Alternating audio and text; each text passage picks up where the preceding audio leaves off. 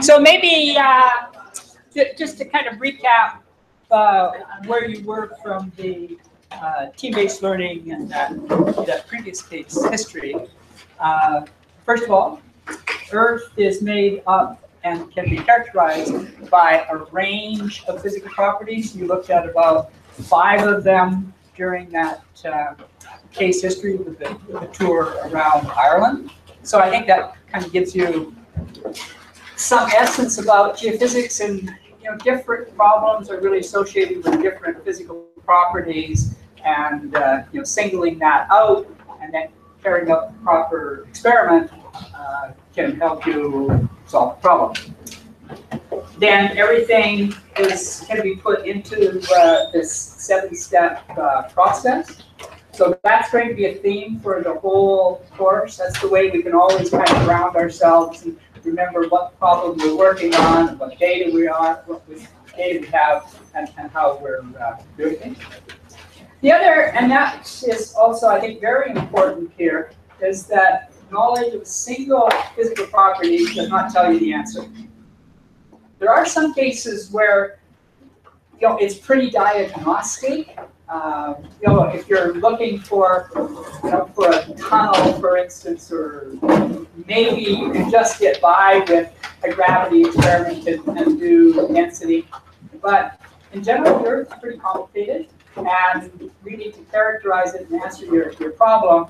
You need to have a number of different physical properties, and you need to do a number of surveys. And then the examples, I think, that showed that were that the gravel quarries, we needed both the conductivity as well as elastic parameters. Those both provide independent information. Even that karst investigation, that combination of density and conductivity turned out to be important. And in mining, conductivity and chargeability.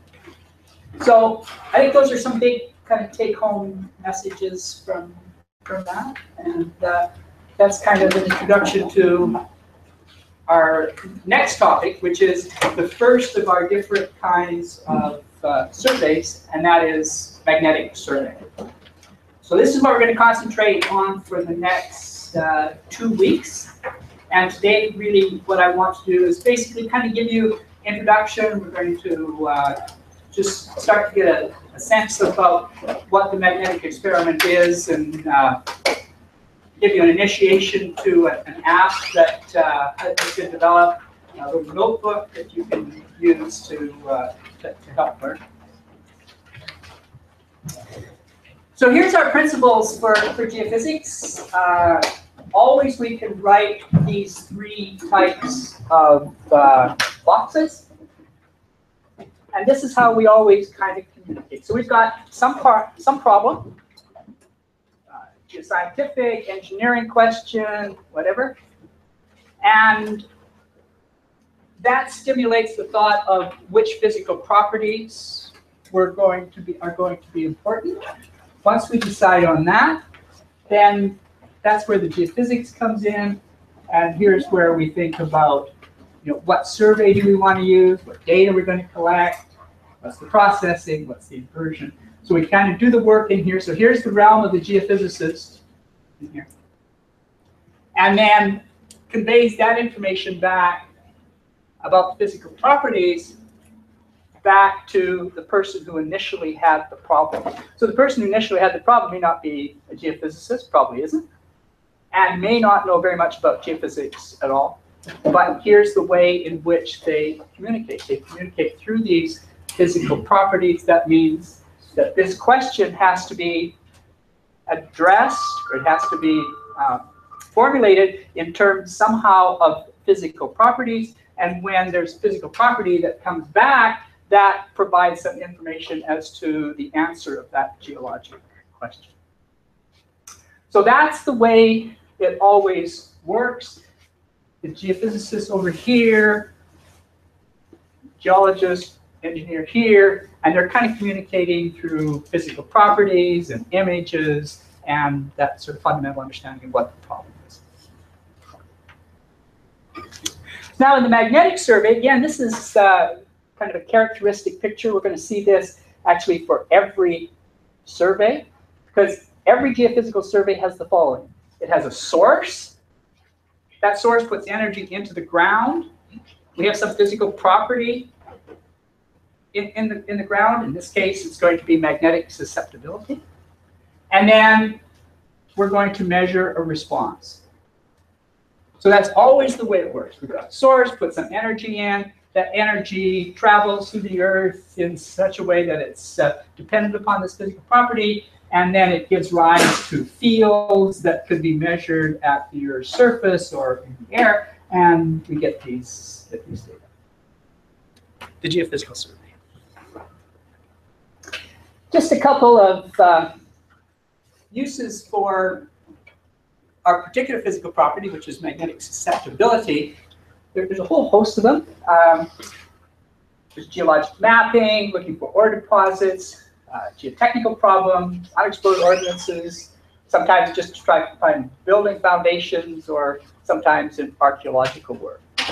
Actually, I think of all of the types of surveys in geophysics, I would guess that magnetics is the most routinely used, and it's because it just has these applications in all of these different areas. So whether you're an archaeologist or whether you're a mineral explorationist, you use exactly the same equipment and exactly the same type of physics.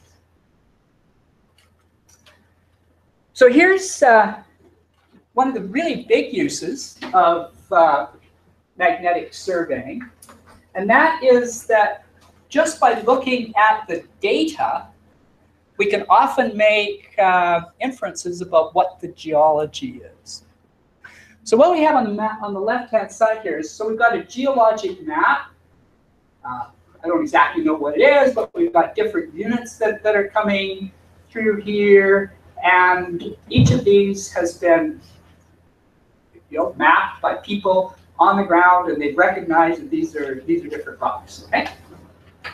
Take that same area, you go over it with a magnetic survey, and you just plot the data, and there's your data.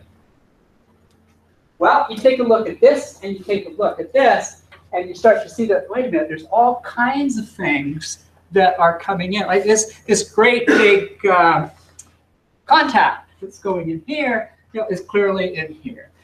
This guy that's coming out in here is here. And in fact, this whole unit that's coming in here, can be seen all the way through here. So just by looking at the data, you can, and if you have some kind of connection with what's there, you can get a lot of information. And in fact, this is one of the biggest ways that magnetics is used for geologic mapping, because you go out and you might map, a little corner of things out here, or maybe you map something out here, maybe something out here. So you're not able to cover all of the ground, right?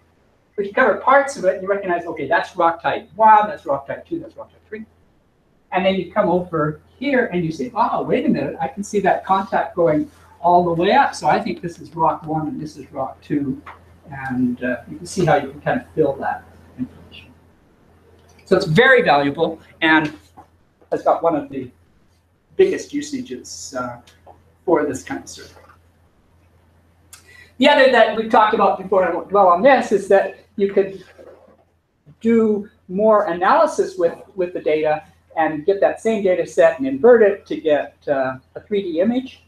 So now you're looking down into the ground and getting some idea about what the structure is at depth. And another image that I've shown you a couple of times before is also with respect to unexploded ordnances. So now this is a small scale. So we're kind of going down in scale. So that first one was very large scale. Then we had sort of deposit, and now we're looking at just UXO here, and we're getting out some magnetic data, which is very informative about where this object is, as well as maybe something about the type of it. So this is another, I think, important lesson about geophysics, and it's one of the reasons it makes it so valuable, and that is that it's scalable. the physics doesn't change, and very often the instruments don't change. You can apply the same kind of experiment at scales of hundreds of kilometers as you do at tens of centimeters. It's exactly the same physics, exactly the same kind of transmitters and receivers, although they might be scaled down a bit, but nothing else changes. So that's great, right? Because that means that if you learn something within one particular context, you can realize like, oh, this is applicable in a whole bunch of other areas. So we're going to talk about Earth materials, and in particular, we're going to talk about magnetism. So everybody's more than familiar with these guys. Remember, you had these when you were kids, right? And so we'll continually be talking about magnets. We'll talk about these as dipoles, and we'll also talk about poles. So there might be a south pole and a north pole of a magnet. The magnetic field lines from this magnet look like something like this. The convention is that the magnetic field lines emanate from the north and they go into the south. That's our convention. So if at the Earth's north pole, for instance, where the magnetic field is coming down, okay, that's actually indicating that what is up in the north is really our south pole. This is actually a diagram that is really good to kind of get used to, because we're going to be doing a lot of work where we just have a little magnetic dipole. You can say, I've got a little, magnetic dipole, and I'm going to draw the magnetic field lines that are associated with this, and they're going to look like this. So you're going to be doing a lot of sketches like this. You might as well just kind of get familiar with that, because the magnetic dipole is really a characteristic signature of a lot of types of bodies that we have, and also from the point of view of fundamental energy.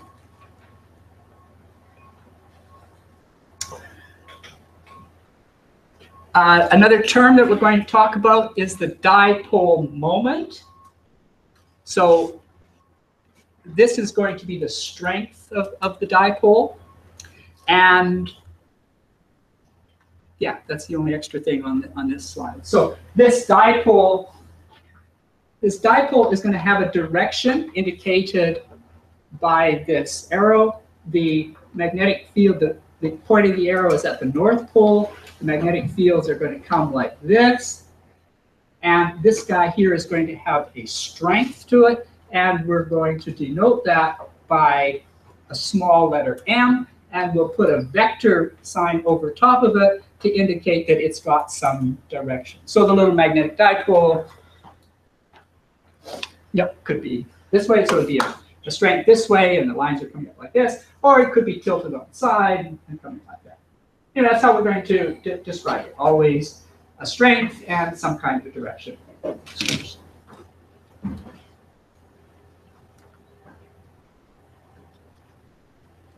So where do magnetic fields come from? If I was to ask people, what's the origin of magnetic fields? We're all familiar with them.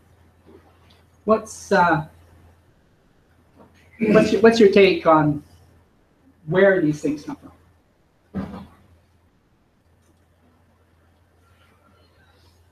Yeah, the Earth's magnetic field, anyways, from the convection and the liquid outer core, isn't it? Okay. So we've got the Earth's field. So here's our Earth. We've got the mantle, the inner core. We've got an outer core that is liquid. And there's convection that's going through here. And what is convecting are metallic particles that are going through. A moving metallic particle is effectively like a moving charge, and that's actually giving rise to current. Good. So that's the Earth's field, and we'll talk about that later. But the Earth's field is actually just the same as if you had, a dipole that's sitting just like this, and then the magnetic field kind of circulates around it. Okay, but so that was good. General question: where do magnetic fields come from? Anybody? They just exist. Doesn't have to do with magnetic flux and removing a charged object through the electrical field of another one. And that's how electromagnets work. Magnets work, don't they? So there was a lot about that was right. That's kind of how generators work, right? So if I have a magnetic field and I've got an armature or some kind of a conductor that's moving through there, then I've got flux, I've got time rate of change of flux, that generates a current. Okay. Perfect, okay? But this guy here is magnetic. Why is he magnetic? The distribution of the electrons and the protons within the material. Pretty close. It was the word distribution that needs to get quantified. Anybody?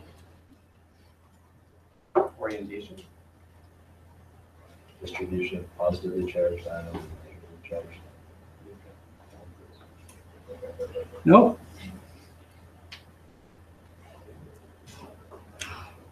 All of the magnetic fields that we have arise from currents. A current is, if you look at what a current is, it's the number of charged particles that go by you per second. So if you look at an atom, okay, so if I have a nucleus, right, and I've got an electron that's spinning around, this guy, he's just going, round.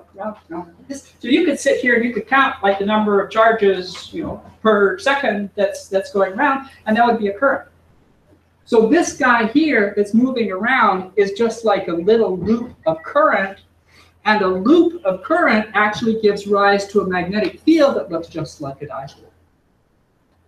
So the origin of all of our magnetic fields comes from actually microscopic structures that are going on in this magnet, where we've got particles that have, nuclei that have particles that are going around them that are somehow spinning. In fact, protons themselves can spin, the electrons can spin, everything's spinning, and every time you get a spinning kind of current like that, you end up, every time you get a spinning charge, you get a current, and currents get magnetic field. So everything comes from that, and that's actually what happened back here too. We've got these charges, electronic charges in here that are just moving, and they give rise to a magnetic field that we measure. So the bottom line is that each elementary, each molecule that we have, or each atomic nuclei, actually has a magnetic moment. The fundamentals are that if I have a little current that's going around like this, it's actually going to give rise to a magnetic field that looks just like a little bar magnet. And so this quantity here just acts like a little bar magnet. So you can have things in here. You can imagine everything that we've got is actually made up of particles which have some intrinsic magnetic moment to them. Now, if all of those magnetic moments are just shambled, right, then we don't see anything net from them. But if they are aligned in some way, then we can actually get a cumulative effect that is really observable. So we're going to be thinking about elements that have each particle might have an intrinsic magnetic moment, and the units of that is amp meters squared. Kind of comes back to this guy here. So we've got a current I and an area here, and it's the product of those two things that gives us the magnetic moment. What we are interested in, we're interested in both of them, But there's another quantity that we're going to be working with a great deal, and it's called the magnetization. So the magnetization is just the total magnetic moment divided by the volume. So in other words, if we took a whole bunch of particles in here, added up all of their magnetic moments, and now we have to do the directional stuff too, right? Because this guy's pointing in this way, this guy's pointing in this way, we have to add all the things together. So we would get, you know, a total magnetic moment from that, the sum of all of the individual ones. And then we just divide it by the volume. And now we've got something, a magnetization that is independent of the size of the object. So an object could have a magnetization, you know, this object could have a magnetization, a bigger object could have the same magnetization. So the units of magnetization are basically dipole moment per unit volume. And when the particles are distributed randomly, there's no net magnetization.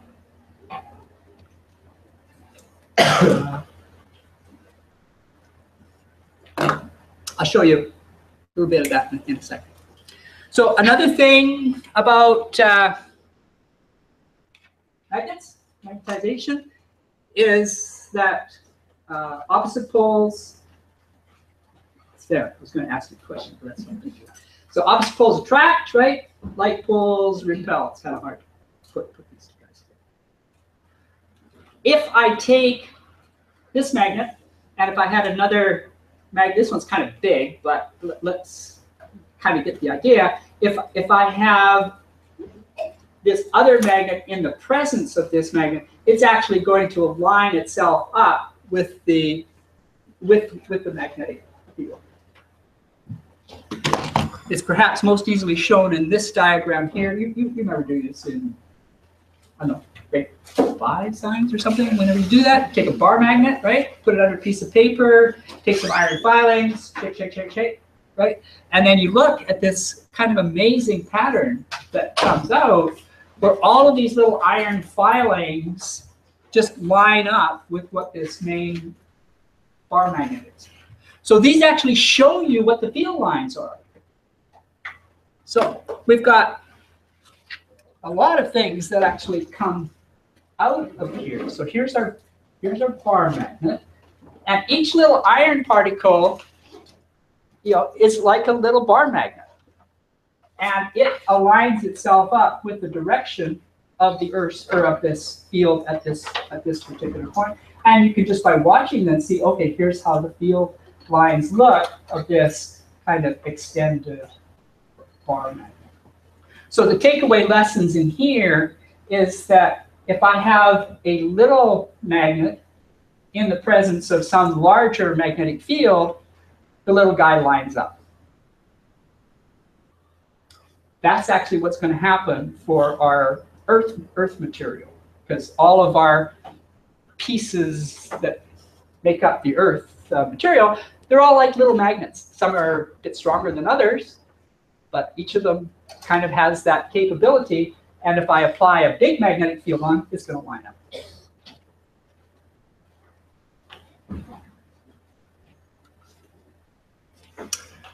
So the magnetic susceptibility.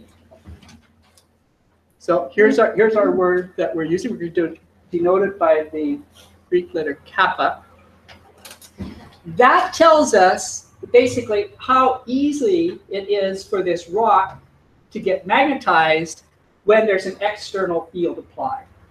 So when I say the word external field, I'm talking about this big field that's coming on. That's the forcing field. And then if this thing has a high susceptibility, it like immediately lines up and it's got a big strength. If it has a low susceptibility, it's really not very much affected by this. Okay, so susceptibility is the physical property that's going to be characteristic of the Earth. It's going to tell us, effectively, it's going to tell us how many like iron types of particles are in the material, and yeah, how strong a magnet I can generate if I apply something else. So the idea here was that if we take a little bit of earth material, we look at the individual pieces inside, they're all little magnets and lining up in a whole bunch of different directions. Right? I apply an Earth's field, and I'm going to denote that magnetic field by H, and I get these guys all lining up. And so now, if I count these and divide by the volume, I'm going to have the net magnetization. So if we look at rocks and earth materials, this is a really interesting diagram. You guys have a really sharp, can you see that from here? It's, you got to have astigmatism to kind of see around it. There's other seats in, you could even sit in front. Okay. So this unit on the top, this is a logarithmic scale. That's 1. And this is 10 to the minus 5. And this is in SI units, so System International. And if we look at these various quantities in here, you see that they cover huge ranges. So sedimentary rocks can have a susceptibility of 10 to the minus 5. That's a pretty small number. All the way up to, well, kind of 10 to the minus 3, but then, a few of them can be even greater. Metamorphic rocks are here. Granites tend to generally be just a little bit higher, and there's 2 types of granites. There's S types and T types. There's basalts. Notice basalts are kind of getting up towards this edge up here, so they've got a higher magnetic susceptibility. Iron, for those people who did the labs, you already would have discovered that. For the other people, you get to discover that this afternoon.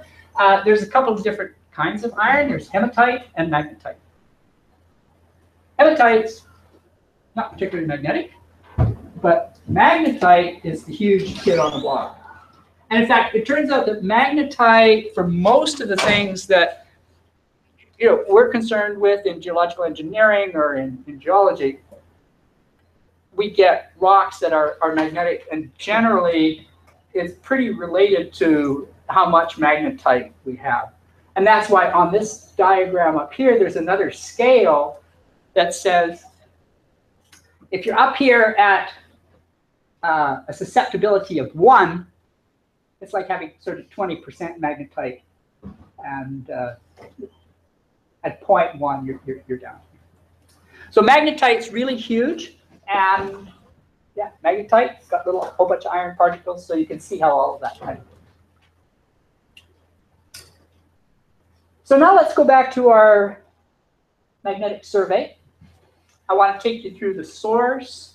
We've already talked a little bit about the physical property, and I really would like to get on to the response. So now we were just discussing this, right? So what is going to be the source field for all of our magnetic experiments is just a natural source. We don't have to, ordinarily in geophysics, we have to make our own source, right? So we get a whole bunch of wires and generators and stuff like that. But in this case, we're provided with the natural source, and that's just the magnetic field of the Earth, which comes through the process that we were talking about, the magnetic dynamo.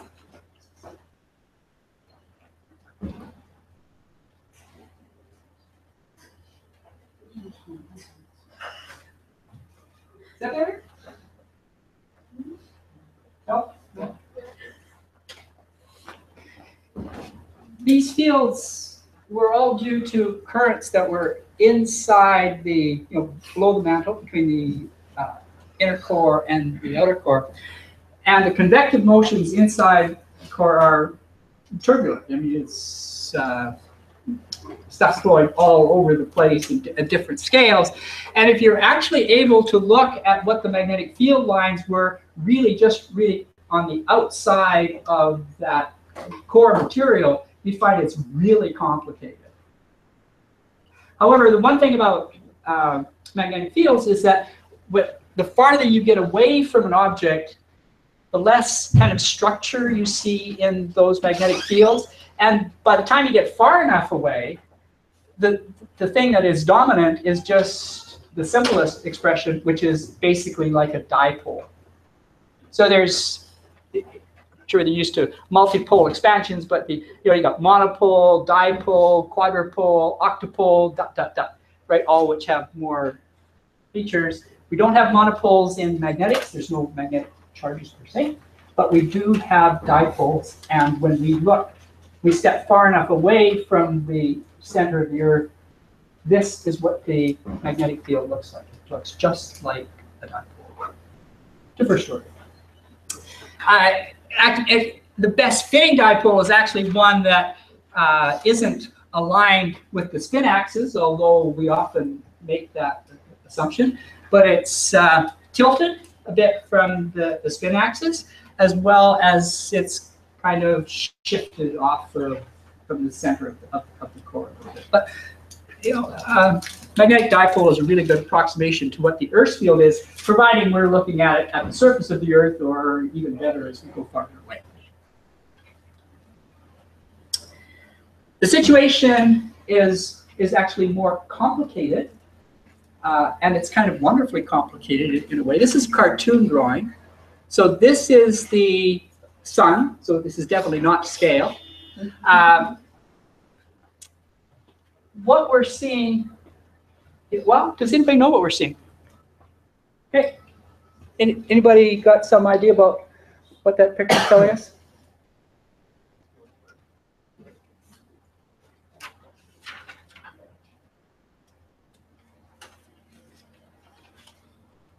The idea what this is, this stuff is, this stuff? That's solar wind. Good. So we've got these flares on the sun, solar wind coming up here, right?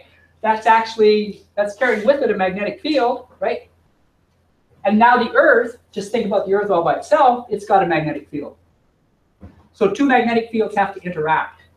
We already could kind of see how they would interact just by looking at those dipoles. And so now we get this region of interaction. There's actually a shock wave that occurs here. This is called the bow shock. And the magnetosphere, the field of the Earth, actually takes this form. It's just like in fact, you can see why they call it solar wind, because it's just like you took this and you just blew it back, right? So here's the magnetic field lines. On this side, they're compressed. On this side, they're simply blown out. So that's what things look like. We're going to talk more about this towards the end of the course, because all the stuff that's going on in here actually causes a lot of charged particles to come into here. We're affected by solar storms. In fact, there's solar weather. You can sign up to see what the solar weather is like. That's really important for satellite communications, because big solar storms can really inhibit communications. Big solar storms can also cause incredible havoc with our electrical power grids, because they can induce power surges, and there's been big blackouts all over North America at times in the past, all because of this. So there's a lot of stuff happening. It's very interesting.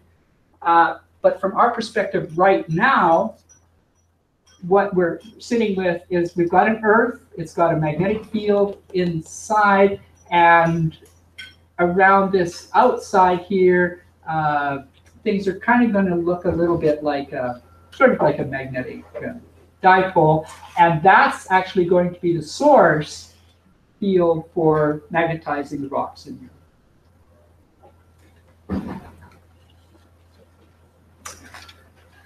A couple of just quick notations. I'm not going to dwell on this now. We'll come back a little bit more, but I need to introduce these symbols to you, and then we'll kind of come back.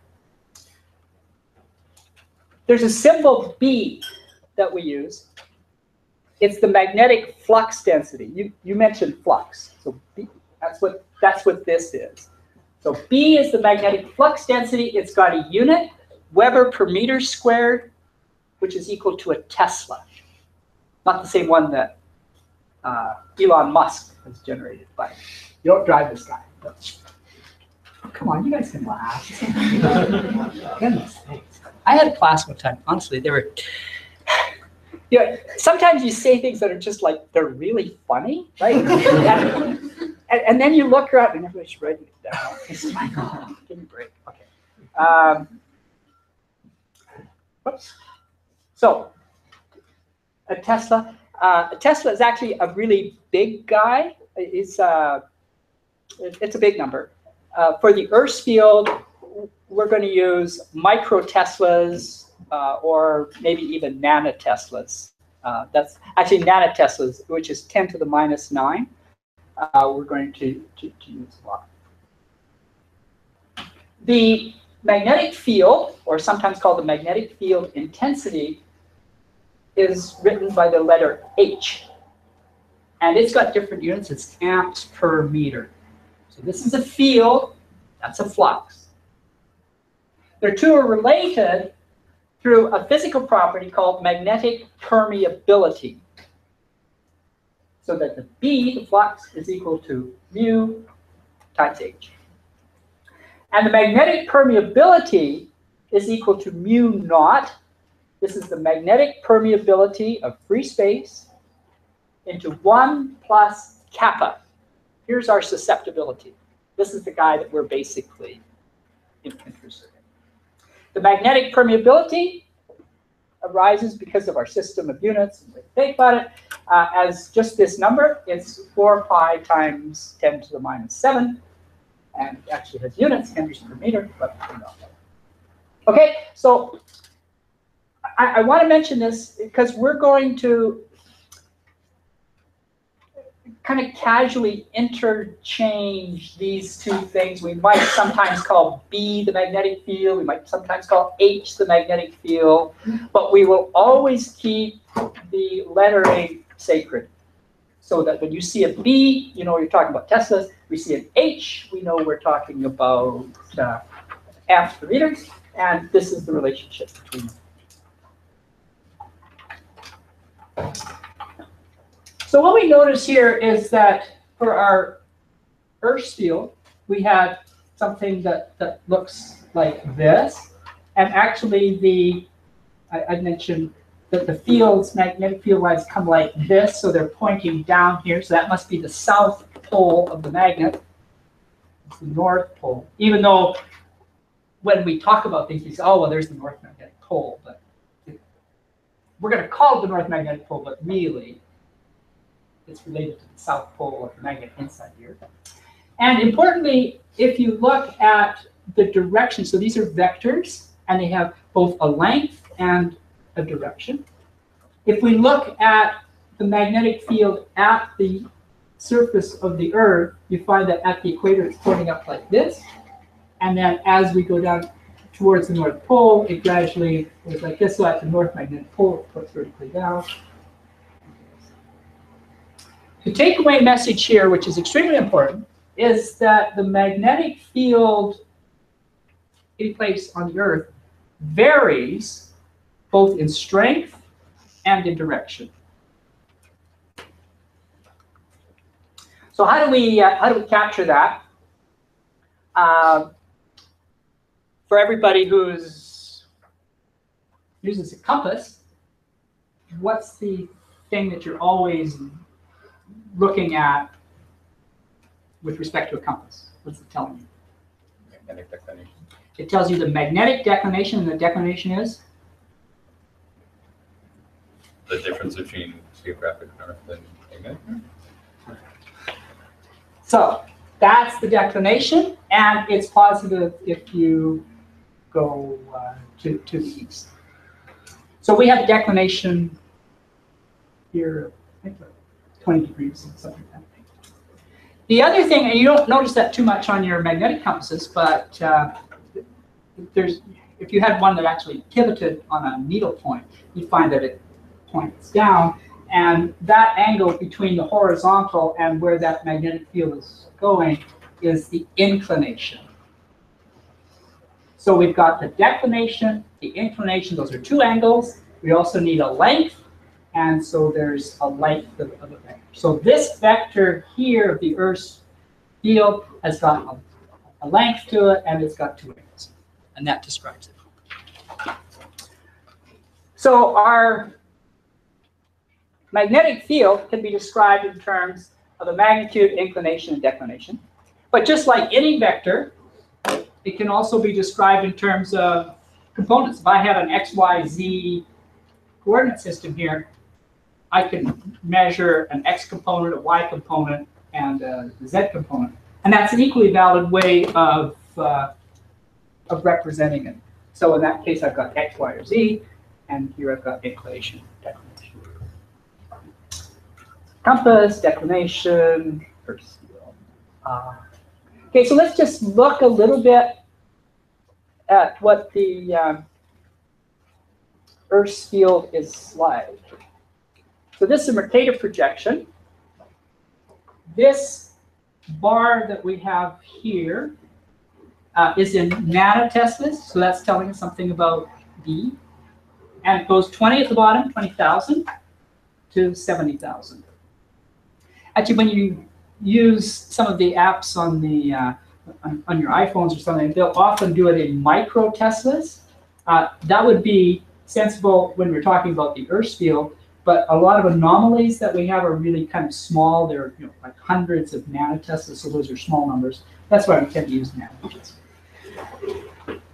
The take-home thing here is that you notice that the fields around the equator here are actually pretty small.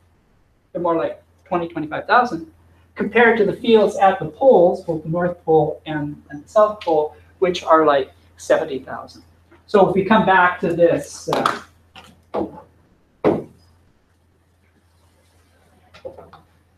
here's our Earth, here's our magnetic field. You've got sort of like 70,000 nanoteslas here, magnetic field, and it's pointing pretty down. Magnetic field here is sort of 20,000, and it's pointing horizontal.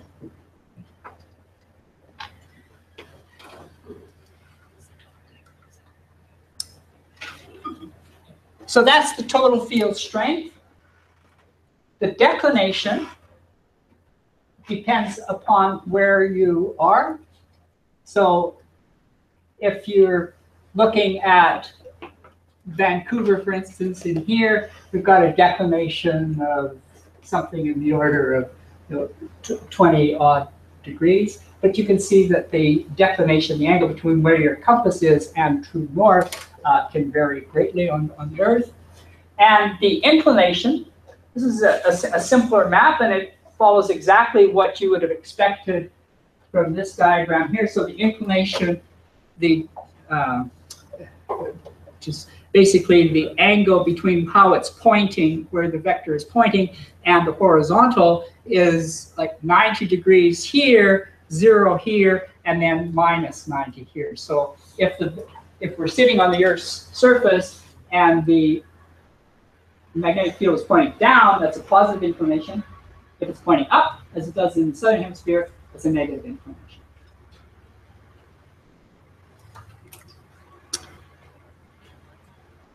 Okay, so that's the source. Susceptibility, we've kind of already talked about. So now that brings us to how do we put all of that stuff together. So here's basically the principles of the magnetic survey. So we've got an Earth's field that gives rise to magnetic field, differs every place on the Earth. The material inside the Earth gets magnetized depending upon its susceptibility and the magnetic field strength. The magnetization, which is the dipole moment per unit volume, is given by this number. So that tells us now how inside the Earth each little part is actually magnetized. So now when we now that we have that, then we need to say, okay, now I've got a little prism in here or whatever. It's magnetized in a particular direction, and that is going to give rise to its own magnetic field. So now you can imagine this is a bar magnet in here. Gives rise to a magnetic field. This, and now we've got and so now we've got magnetic fields that are coming from this, and now we're going to come along here and we're going to measure them. And the thing about what we're going to measure is that we can measure like an individual component here, or we could measure a strength, so we could measure a whole bunch of things. And so to kind of get some idea about what it is, what your signature is going to be for your data, we need to be able to have some way of modeling it. And I think, yes. So let me.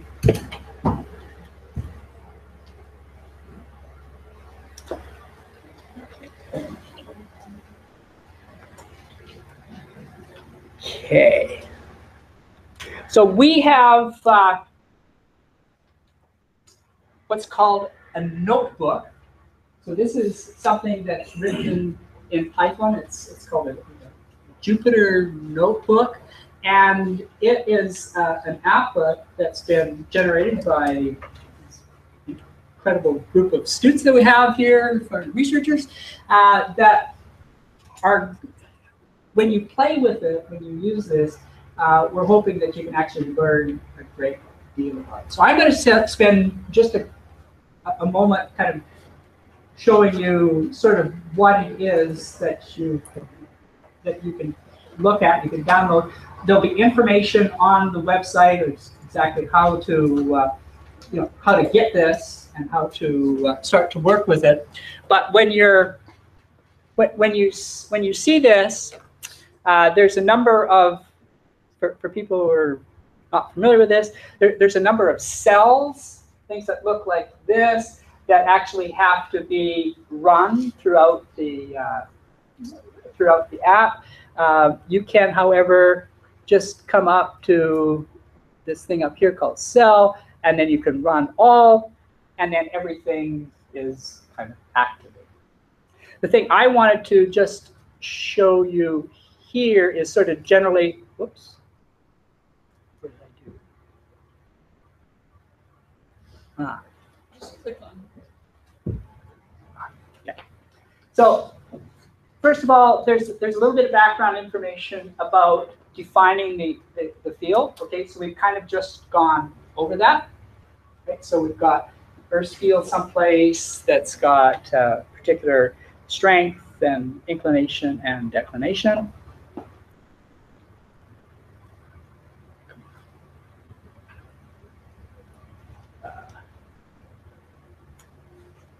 And then we need to make a body.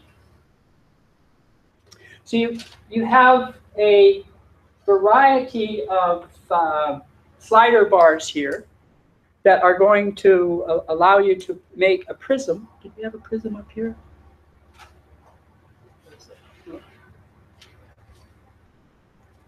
Here we go. So you're going to have a 3D cube.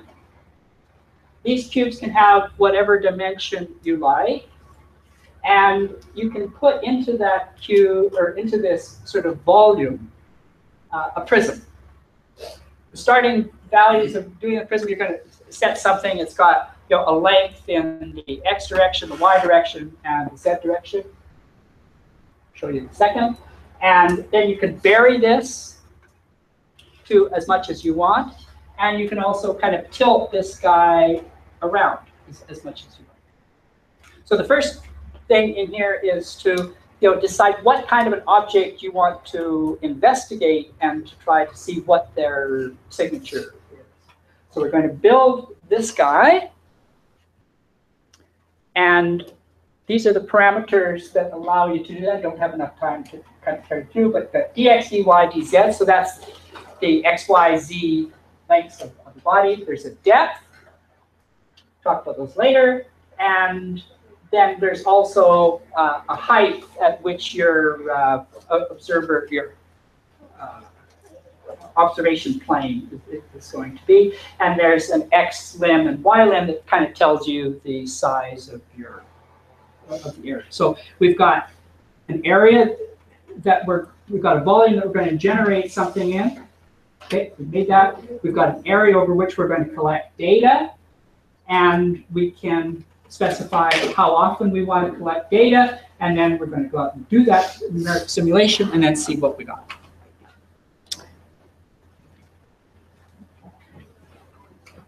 The applet, and you can try to see how well you do, is you get to define the susceptibility of the block, okay?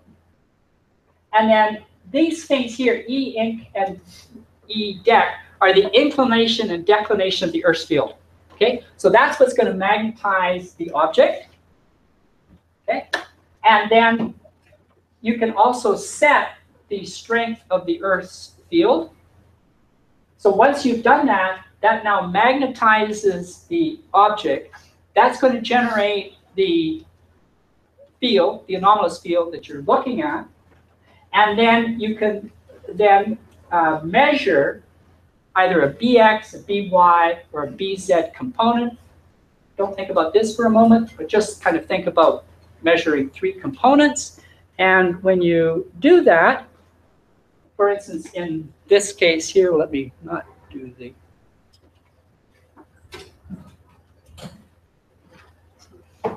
Z.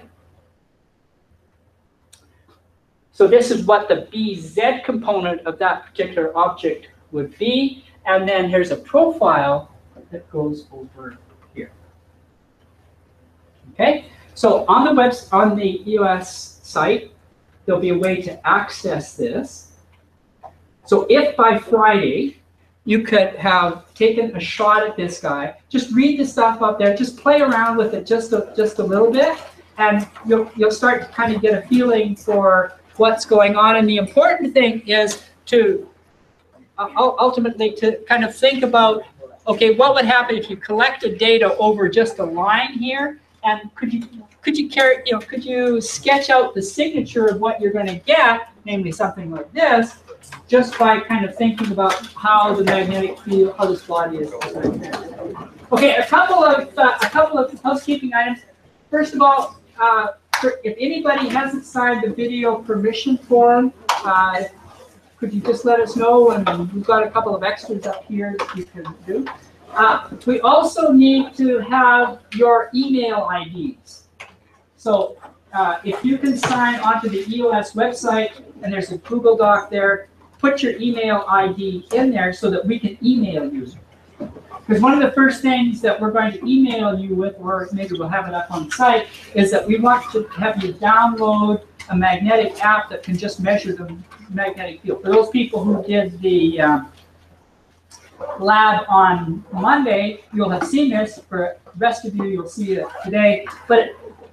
So Friday, we're just going to do kind of like a simulation of a geophysical survey where you're going to try to use your iPhones just to see if you couldn't find, a buried magnetic object somewhere. It just kind of puts things in perspective. It's kind of a simple thing, but it sort of puts them in perspective. It's like, oh, I kind of get the idea why you might want to do geophysics. And then, the Jupyter Notebook, if you can download that, give that a shot, and you're good to go. Excellent. So,